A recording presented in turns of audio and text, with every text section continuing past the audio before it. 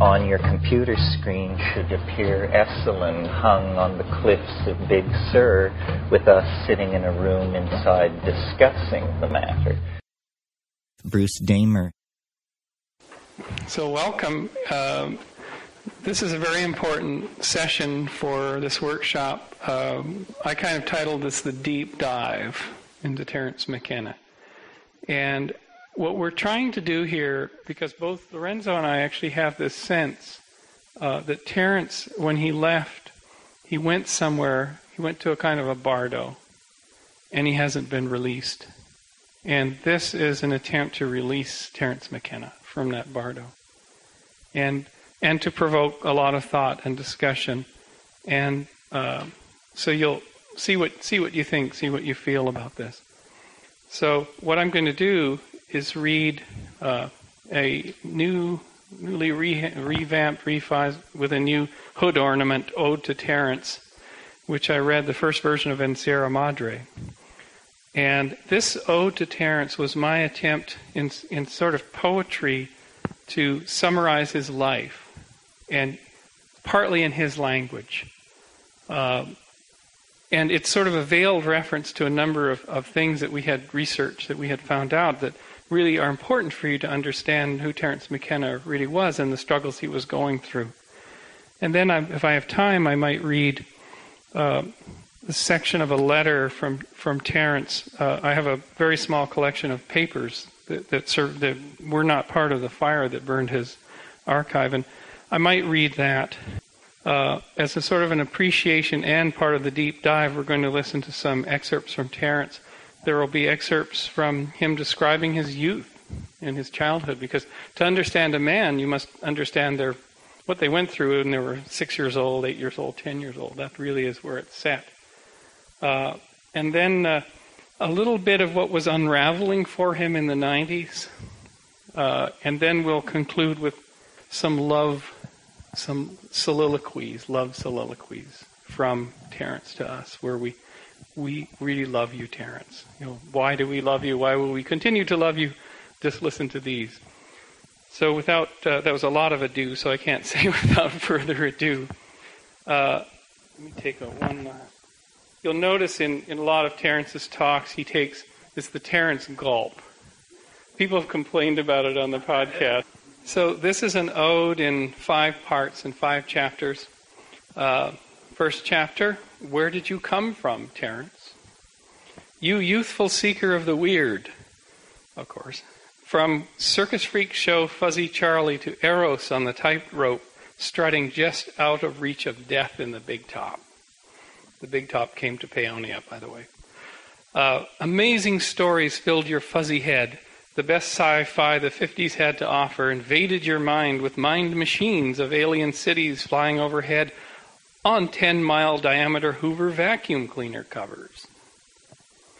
As a goggle-eyed nerd kid, you learned the extraordinary discipline of sitting quietly until you could see pictures moving on the back of your eyelids. Seeker of the brilliant opalescent nature of your Colorado home, you hunted agates, jade, and assorted minerals until one spring you spotted a butterfly, the most astonishing thing you had yet seen. Out in the bay, the psychotropic butterfly flew you to a land of beheld iridescent machines. The butterfly then vectored you to the tropics on globe-girdling adventures seeking another place never of this world. Hauling 200 pounds of books to the Seychelles Islands for a peaceable read. Who else would even remotely consider such a thing? Running scared with your hash through the markets of Bombay, you skirted the dominator's immuno-attackers. Finally, parked to the left of the Andes, the Amazon green enfolded your fellowship. You sought black gold, but the elfin shroom bodies of your assigned teacher found you first. Impregnated thus with the adjacent possible, you conjured a cosmology, an anthropology, an eschatology, a numerology, and a technology that saner people wouldn't dare place their life's poker chips on. 2 brothers penned an invisible landscape. 2 O's cultivated a book on growing the teachers. so that they could ensporulate the West. Your funny ideas challenged one too many times, you turned away from science and scientists, instead seeking fellow travelers like John D. Whitehead and others piling up on the pier. In 1982, your ship, the good ship, the HMS Philosophical Gadfly, set sail with a full crew complement for ports unknown, tapes set to record. So chapter 2, why did we love you when you were here, Terence? Stories flowed and droves came to your sort of theater, an amazing concoction not seen since the shaman's tales of the Dreamtime. In a time of the drought, you courageously promoted a pathway back to the plant experience. 3 friends formed a trialogue, and your ideas could be floated in a gentlemanly fishbowl. Your voice soothed us, your wordage mesmerized us, your laugh opened us, so that when your flashlight shone on your take on the overmind, we believed. Your silvery Joycean delivery delivered us whole into the vivid weirdness of your extraordinary mind. Who's to know what you really saw on these trips? What was truly seen in slack-jawed, naked astonishment, and what was later polished shinola for the gods and the goods of Blarney? Who's to say your mind was not a unique Copernican instrument, piloting novel, invisible landscapes at the cosmic edge? Omega, Esalen, and other one-worded places beckoned as the gadfly grew into the guru, no matter your abhorrence of the latter. Chapter 3. How did you fare, Terence? In the 1980s, dark thunderheads announced their throaty arrival, yet your course stayed ever truer, to your sense anyway. By 1990, business got scary, your marriage dissolved, and your teacher gave you a frightful licking one night. Terence the teacher, enough of the dancing mice. Show me what you are for yourself. Brackets, black draperies lift, organs tone, and the awning infinite cracks open. Teacher to Terence, why did you turn away? Enough of the other. It's time for a dose of self, yourself. The teacher turned on Terence, and he never again returned.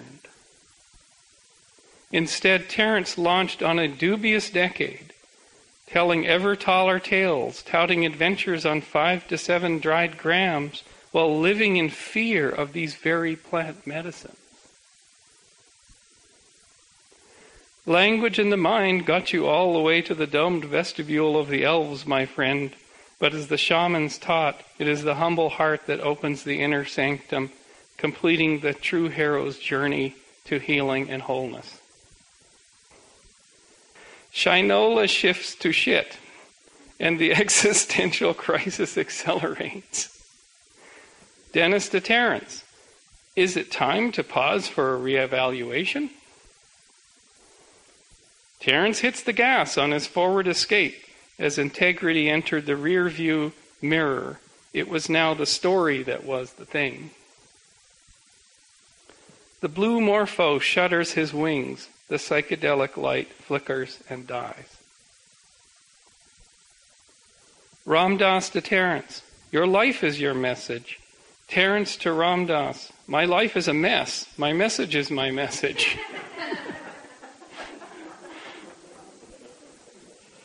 Nominated as the altered statesman, anointed by the good Dr. Leary, and books flying off the presses, your trajectory arced high. Bills to pay and a web to be woven, your public persona had you in its grasp and kept you white-knuckled gripped on the wheel, navigating into ever less chartered waters. A date in 2012 lay shimmering on screen as Time Wave Zero code came to life, but it was destined to languish in the bardo of scientific non-falsifiability. I'll explain that later. Your fellow trialogers one day drew a line in the sand as the stories started to drag anchor. Ralph to Terence, that is a paranoid fantasy. Overtoning made you into a performer, and you gloriously peaked in late '98. But by then, your personal singularity was barreling toward you. You began to experience dreams that were un-Englishable. And for you, this is really saying something. By early '99, we saw the fatigue of too many trips, this would be airplane trips, inscribed in your face. And unbeknownst to us, you were heading for one more encounter with the teacher. On the eve of your concrescence, I was honored to guide you as Avatar Zone Ghost to take a dip into the language-built virtual worlds of cyberspace, your last taste of tech novelty. Chapter 4. Where did you go, Terence? The teacher announced its return one cruel day in May. The doctor's ironic observation on the shroom shape of your tumor kicked off your descent into the ultimate experience of novelty. Y2K and your surgeries came and went without a hitch, so the end of the world fell from favor, but you still had your date with the forward escape. On April 3rd, your final boundary dissolution was at hand, and almost too late. Mind disintegrating, your heart forced its way open, gifting you the ultimate wisdom of the teaching plants, and of this and any world, it's all about love. So, Terence, teller of Irish tales, we love you. We are still here. It's 2012, and in some sense, your year. And yes, we kept breathing. But where did you go? Did you end up so stuck in the muck, the transcendental object could not even pull you out? Did the mushroom wave come for you 10 miles wide and sweep you away? Did the saucer ship pick you up on the pier and ply the star matrix to the Elfin Greyhaven's luxury condo complex? In a dream with you in '99 in Hawaii, I saw you unfold yourself and step into an elf-piloted, plush-seated, bejeweled Fabergé egg, which carried you up through the azure veil. When told of this vision, you said, "Ah, the getaway car." Chapter 5. We have brought you back, Terence. Years later in dreams, you returned to me and to others in many guises. An electrical short, or the elves, or whatever, took your archives from us in the fire of '07. So Lorenzo and I and many others got going and got together in a project to put you back together and make sense of the whole. Piece by piece, the psychedelic bard McKenna was reconstituted in cyberspace. So now we look back, and if your journey was only partially completed, your business left unfinished, and yourself half-baked, what is left? What the heck? Today we summon you back to life here at Esalen, a place in which you were beloved. It held court in yurts, hot tubs, lawns, and big houses. Before you departed, we were planning a workshop together in this very place so I could return and do them myself, so you said. Michael Murphy and Nancy Lunny said, do it, so here we are. Then what if you is left, Terence? What if your raps, your recipes, your theories, your life lessons, your missteps, what is there left that goes beyond 2012? So Terence, that is what this is all about, so help us out. Don't be afraid. We are your faithful, and we now know the true rap. So come on in the door. Take your place. For Terence, we are here to remember you, to revivify you, to appreciate you, and to release you. The spell is now broken, Terence. So if the truth can be told as to be understood, it will be believed.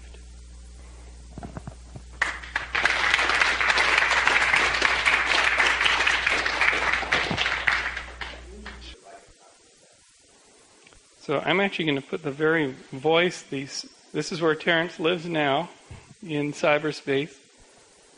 So I'm going to put him here, and what we're going to do is hear about, these first 4 recordings are his childhood in Paonia and up to his first trip. And I don't know if you've ever heard this. So this was recorded at the Ojai Foundation back in the early 90s under the teaching tree, if any of you were there at that time. But this will kind of give you an idea of that this man, he had an absolutely unique mind. And the unique mind was from birth, from his Irish heritage, from his neocortex structure, something like that. But he also trained for this job. He really trained from a very early childhood.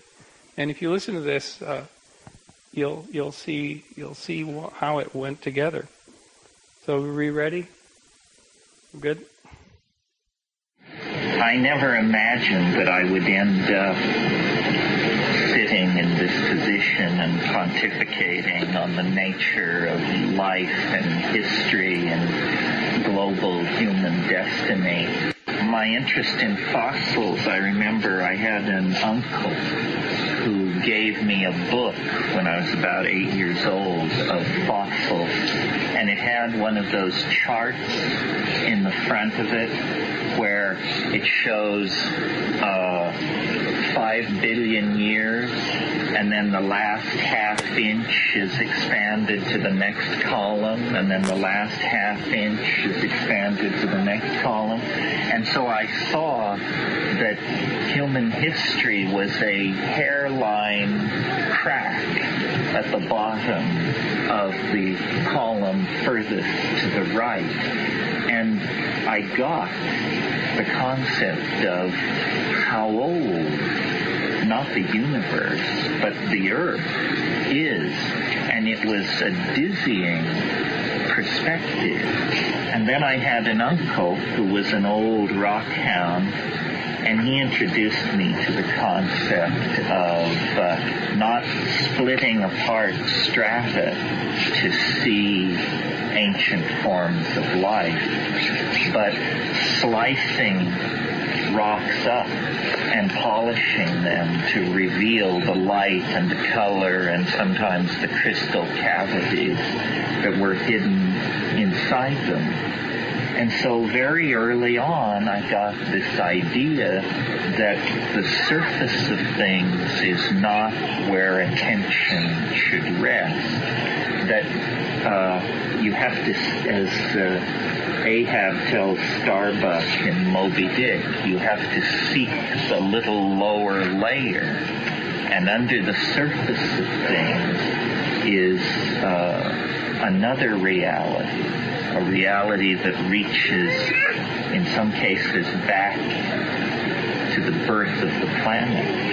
Around this time, there began to be alarmist articles in the press about the abuse of blue morning glory seeds by some of the more crazed and unassimilated members of American society. And I immediately tore out and purchased a couple of packets of blue morning glory seeds, and then noticed that the leaves imprinted in the fabric of the drapes in the living room all seemed to have little faces and were dancing. This was, in fact, clearly the intent of the designer, but something that in all the years of living around these ratty drapes I had never noticed. And then I began to look at everything around me and discovered that this affinity for looking into things that my rock hunting, butterfly collecting habits had instilled in me had become like turbocharged. And swimming in the depths of polished stones, ponds, the ditch running down the back of the backyard were myriads of worlds. And I went outside and I was looking around at everything, And then I just felt physically overcome. My knees basically gave way underneath me, and I sat down under a tree, and I closed my eyes. And my life has never been the same since, because there, waiting behind closed eyelids, were,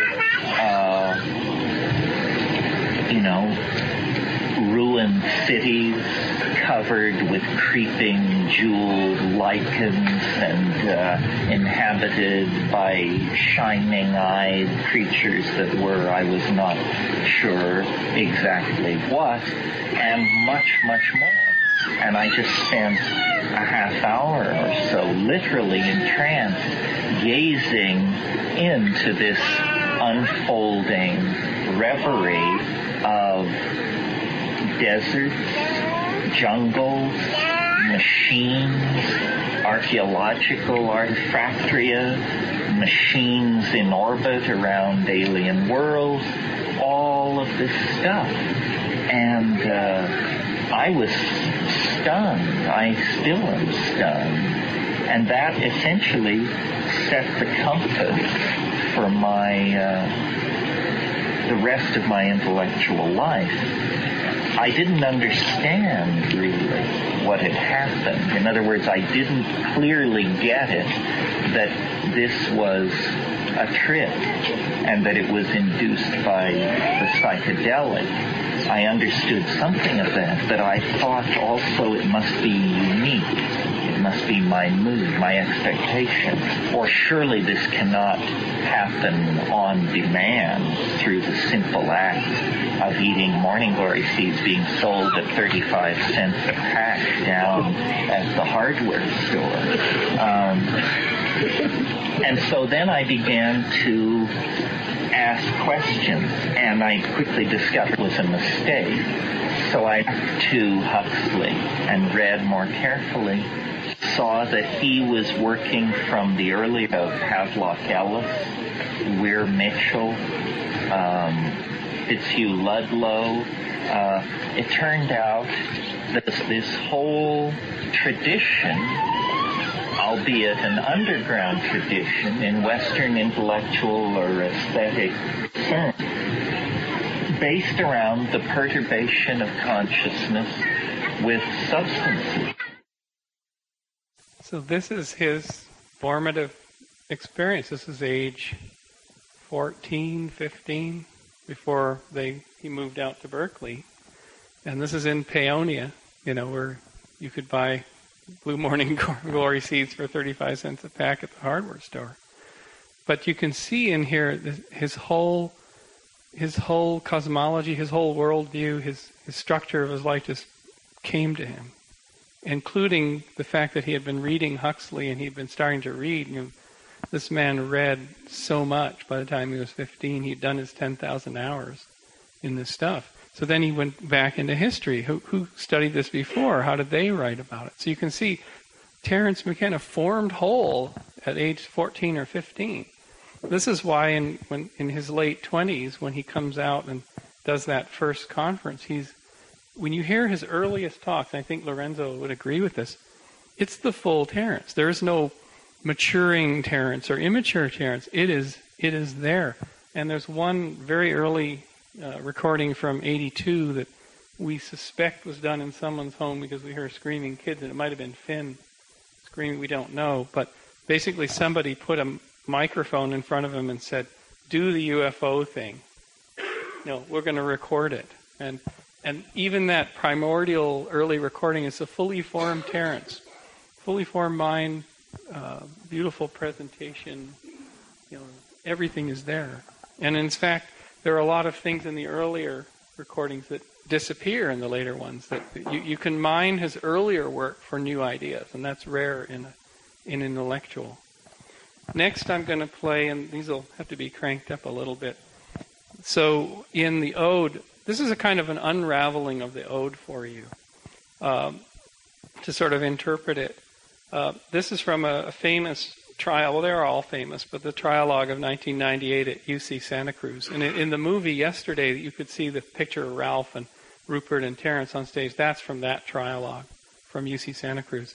And this is where, and I've spoken with Ralph about this event, this is where both Rupert and Ralph said, enough. We're drawing the line in the sand. This stuff has just become elaborated and elaborated and elaborated over the last 10 years, and to the point where we just can't really entertain this anymore. And so this is where they kind of, in a gentlemanly fishbowl, they start to do this. And poor Terence is so caught off guard. But then, of course, he recovers beautifully and tells a joke and whatnot. But this is where his best buddies were saying, we're not buying it anymore. So let's give a listen to this. If I'm right, we may be in the first few years of an endless prosperity, because our machines, our models, and the data those machines need is now of such high quality that there won't be crash, bust cycles. Now, you could pick up the newspaper tomorrow and prove me wrong, but this thing has already I'll prove you wrong today. outlived itself. So you say. And computers will be built in these realities. Virtual computers will be the source of the AI, not real hardware, but virtual hardware running virtual code in virtual realities. And in that domain, well, maybe, but that's a complete fantasy. As a matter of fact, all the machines that we've seen today require maintenance by a human on a daily basis. The software requires maintenance. The hardware requires maintenance. The parts simply wear out. There are moving parts. Virtual reality, seen as one machine, was built to be indestructible. The AI will not be located on a CPU. It will be a distributed intelligence. If 14 people worldwide, the right 14 people, decided to stop repairing it, the World Wide Web would go down in 3 days. I'm glad that we have arrived now at the field of science fiction and fantasy, and that we can speak about alternative futures, which is the true gist of science fiction and fantasy. And this is one possible future, and I think it's a really paranoid one, in which the alien is a dangerous enemy. I've heard different McKenna versions of this controlling intelligence over the years, and this is the first time I've heard it embodied in the internet. I mean, I agree that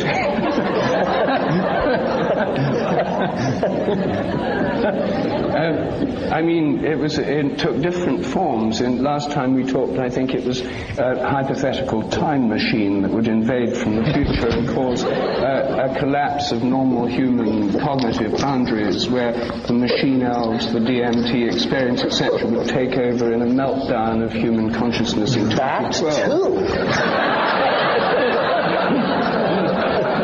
Terence, one point, you've probably got an answer for this, and if not, you'll soon think of one. So I think it's trickier than you think, and harder to corner me than you may suppose. All right, well, that was a mere comment on your aside about 20 years. I never expected to hear that phrase from you, but I now realize that there are such complexities layered in that. Well, I have to build in trapdoors because we're getting closer and closer. But the interesting thing about this is that life, therefore, can be digitally defined. Every day up in Silicon Valley, there are people who go happily to work, laboring on what they call the great work.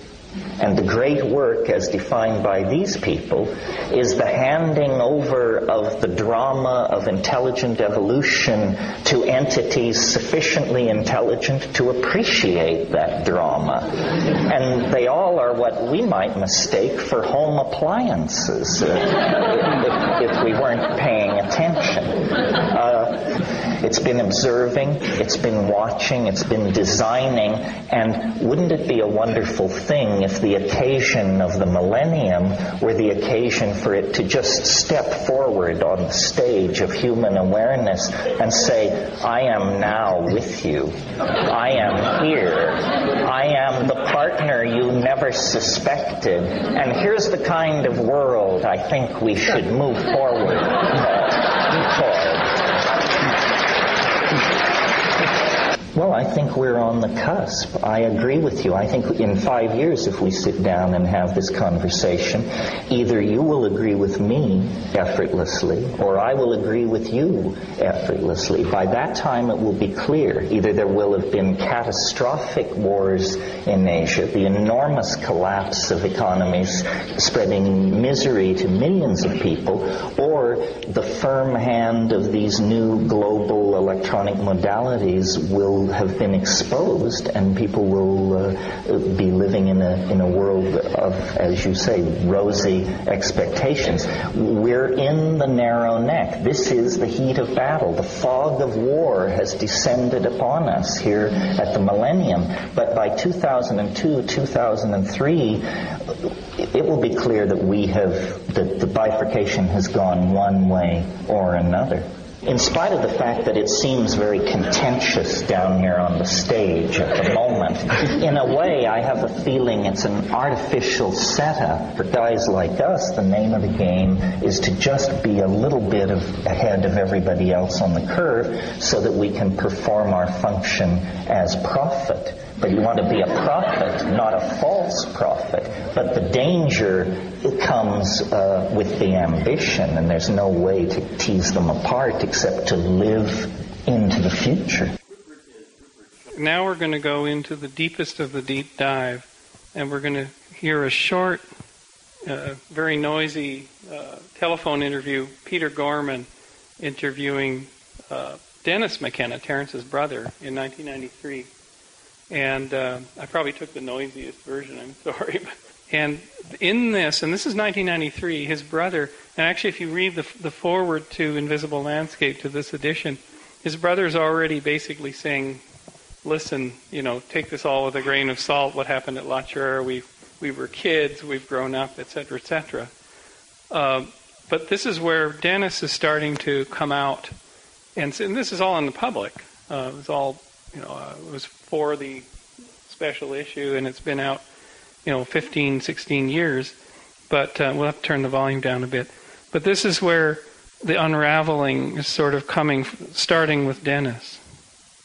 Guy who can pack the houses every time, I feel has a larger responsibility to the psychedelic community to refrain from making these completely off-the-wall comments, and to actually tell it like it is, not how he imagines it to be. And of course, the other side of it is people go to hear the off-the-wall comments. That's what they're there to hear. I think people should view it as theater and not as, someone pronouncing truth necessarily. I mean, I'm sure that Terence views it as theater. I can't believe that he takes what he says seriously. I mean, I can tell you that he doesn't. Much of what he says it because it's going to get a rise out of somebody. He's always been that way. I mean, never let the fact get in the way of a provocative statement. I mean, the provocative statement is the important thing. If the facts happen to disagree with it, well, then, we'll just ignore those. It's kind of like Murphy's Law, I think, or not Murphy's Law, but one of those similar laws of science, people say jokingly, if the facts fail to agree with the theory, they must be disposed of. And that's sort of Terence's approach to these things. Which I think is unfortunate, actually, because the story itself is far out enough. You don't really have to distort the facts or invoke, elf machines from Dimension X to make it far out. And I think something came up this morning, just to sort of wrap this up. It sort of ties the vision that I had when I wrote the ode together with this piece here, was And it's something that we've sort of seen and talked about over the years. So in 88 or 89, Terence came up against that door, other self, and turned away from the door, heart closed. A lot of things were happening in his life at that time that probably made this exquisitely difficult for him, this one particular mushroom trip. So if one was to think of the mushroom as an entity, as an intelligence, especially so engaged with Terence, it was his teacher, it found him in La Chirera. That mushroom, he's a lifetime sufferer of migraine headaches, and you think, my sister died of a very massive brain tumor when she was 31, and so I went through this in the family, this brain tumor the size of a grapefruit, kind of a thing, which I think Terence was in that class. But when he went to the hospital in Honolulu, the surgeon came out and said, "You're going to find this ironic, but look at the shape of this tumor." And it was clearly the shape of a mushroom. So at breakfast this morning, we were having a little talk, and it sort of popped into our heads that,